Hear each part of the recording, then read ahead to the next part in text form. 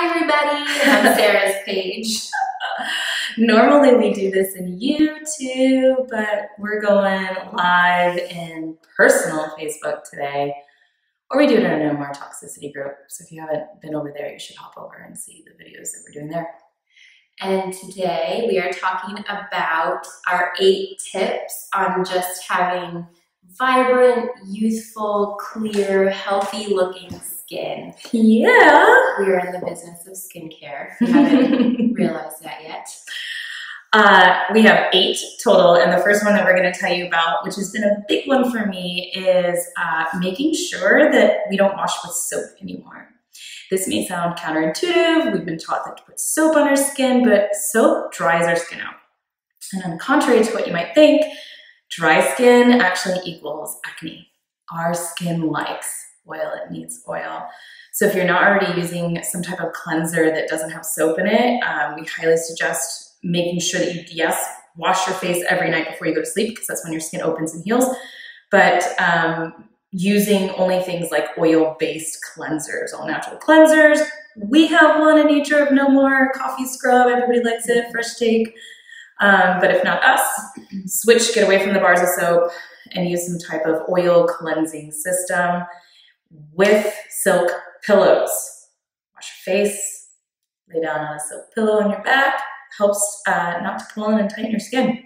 And then Lindsay's other favorite to that. Exfoliate. Yeah. Dry brushing. There we go. Dry brushing and exfoliating. So to add on to Sarah's soap, a lot of soaps have alcohol in them, which actually strip the natural oils in our skin. And that's what makes problematic skin. And one of my favorite Ayurvedic things that I do is, or that's big in that area, is dry brushing. So I dry brush pretty much my whole body. But exfoliating, so like our coffee scrub or our activated charcoal face scrub, we have different components in there that help just exfoliate dead skin, dry skin, the oil or the pollutants that get on our face just from daily, just being out in the world and makeup, and get all of that out and just cleanse it away. Especially about allergies. They say it's really important to wash before you hop in the bed, because then you're just rolling all those bugs and pollution. And thanks to our EPA standards, y'all, cars are icky. So if you're in traffic, you're breathing it in, that's on your skin, wash it off. Yeah. The next one on our list is diet. Lifestyle. What you eat. There's something called ORAC scale, and you want to eat things that are really high in your ORAC scale, and what that is it's fighting free radicals. Free radicals are what age you. So yes, your fuel is just like a car. You put bad fuel in your car is gonna break down, y'all. So if you're eating bad food, dead food, that's what highly processed food, it's dead, it's gonna make you feel dead, you want alive. And so some of the best things you can do for your skin is fruits and vegetables that are really high in the ORAC scale. I mean, any of them, I just eat uberous amounts of fruits and vegetables. Raw fruits and veggies. So the more you cook them, the more the beneficial nutrients die off. So like steaming is good, lightly sauteing, but the more you cook them, the more the beneficial aspects of them die off. So same thing when you juice. Just the older it is, the less it has the level of nutrients. So eat it quickly. Moving on quickly to the next step that you can make a really big difference is, thought I'd throw it to her, but she had no idea. Hydration. Yes, we know this, but let's just like slap y'all in the face. You need to drink your water. Drink your coconut oil, juice, water, aloe, whatever. Get that fluid in. Don't forget about it. It's also like the #1 for fatigue. If you're feeling sluggish, you're probably not having enough fluid. And I drink my water. How do I drink my water, Lindsay? I love doing this. Fruits. I soak my water in ginger, cucumber, fruits. We have so many people stay at our house, and they're going to tell you they know about Sarah's infused water. It's been that way for years. I don't know how to drink water anymore. I love vinegar in my water. I love lemons in my water, ginger. I just love the pot. So if you don't want to eat the fruits, throw it in your water. And a lot of times, if you're feeling hungry or having cravings, just drink a little glass of water and wait like 10 or 15 minutes. Sometimes you're just dehydrated and you don't even know it. Yep. Next on our list. Mindset. We talk a lot about mindset. Mindset. It's my personal fave. I think this is probably the most powerful. How do you stay young? If you guys were going to answer us right now, how do you think you stay young? It's all up here. It's in our thoughts, yo. Daniel says, timeless. Timeless. Timeless. How old are you, Daniel? Timeless. We're timeless. It's so proven. They've done tons of studies about meditation. There's more proof that meditation can create world peace than aspirin cures a headache. That's crazy. We have the ability with our mind to alter our DNA. Fun facts. Mm-hmm. Science has proven that less than 10% of all disease and disorder is genetic. Yeah. What? It's more environmental factors in our mind. If you're stressed, yo, you're going to look old. If you say to yourself every day, oh, I'm aging, well, then your cells repeat what we're saying. Yeah. A lot of cultures, I think in the American culture, we kind of look down upon aging. So it's something that we resist and we look at like with a negative mindset. But there's cultures, they have beautiful skin and hair into their 80s and 90s and they're living into their 100s. They truly embrace it. And it is aging is a beautiful gift that we have. So just taking a different approach to it instead of like resistance. Oh, I learned in my holistic health school that some cultures don't even go, some women in some cultures don't even go through menopause. A lot of it is linked to the chemicals that we have in this country, but it's also... We're so dirty here. Like, let's clean up our food, please. Yeah. They were saying the longer that you breastfeed, Mary and I were having this conversation last night. So I had a sleepover with Mary. Yay! Hey, we've got flowers. The longer you breastfeed, the less likely you'll have menopause. Maybe that's what that links to. So mindset, anyway, we're going off on another tangent outside of mindset, but get your mind in order. Tell yourself young, youthful. Stop having resistance. Age with grace and beauty and gratitude. And it's a beautiful gift. Drum roll. Last one on the list is, last two. Okay, 3. I lied. There's 3 more, guys.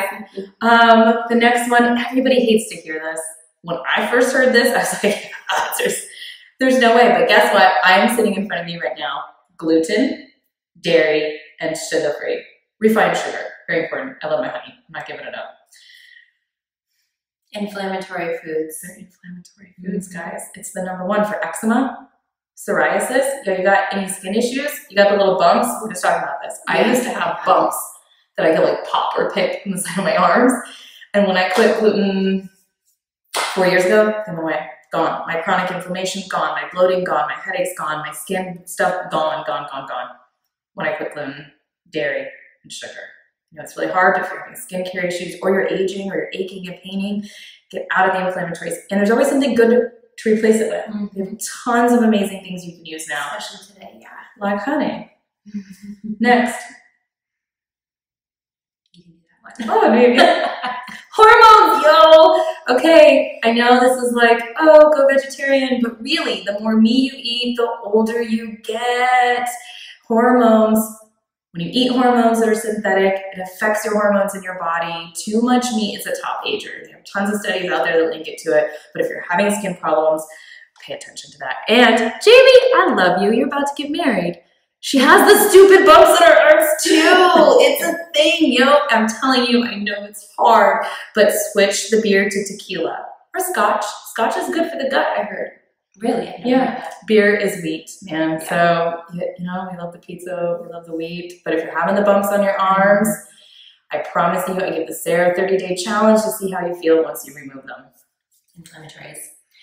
And last one, maybe our favorite. Is that our favorite? I was like, are we biased on this one? Choose a toxin-free skincare regimen or products that do not pollute your skin and cause aging. Yes. A lot of the traditional skincare products that we use are actually linked to aging, even though they market to be anti-aging. And it's so And sad. cancer and hormone disruptors, gut disruptors. There's a whole article that said nail polish is making you fat because it seeps into our skin. 60%, up to 60% of what we put on our skin does what?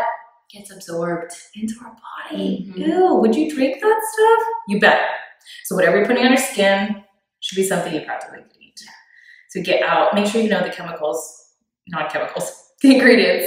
If you can read on the back of your skincare and it says like aloe and plants, you know what it is, it's probably safe. It's like shopping on the outside of the grocery store. Don't go down the middle.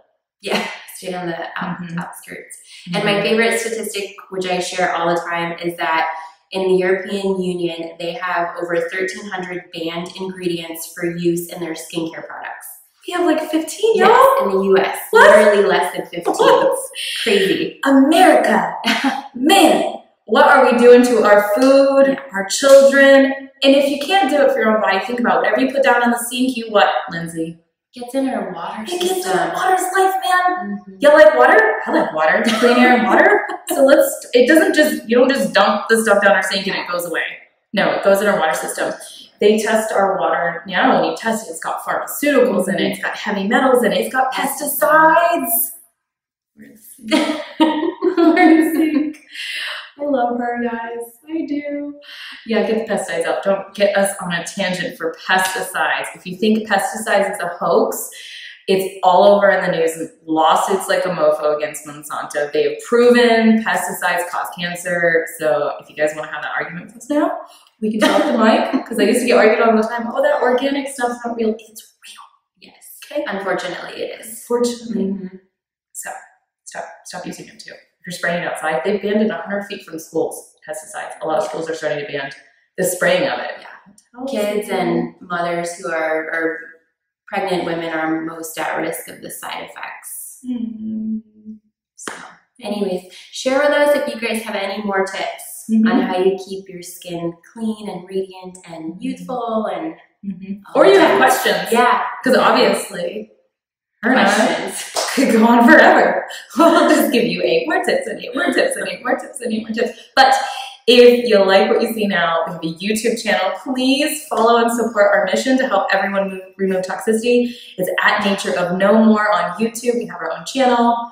We have our own Facebook group called No More Toxicity. Join over there. And if you're interested in the yummy goodies that we do, natureofnomore.com. We're soon going to release a whole new line called Morell. And we plant a tree for every bottle sold. Yes. We've planted hundreds of trees. How about that? We're saving the world. Making oxygen. Save your skin, save the world. Making oxygen. Yeah. Bye, guys. Bye. Have a wonderful day. Stay young.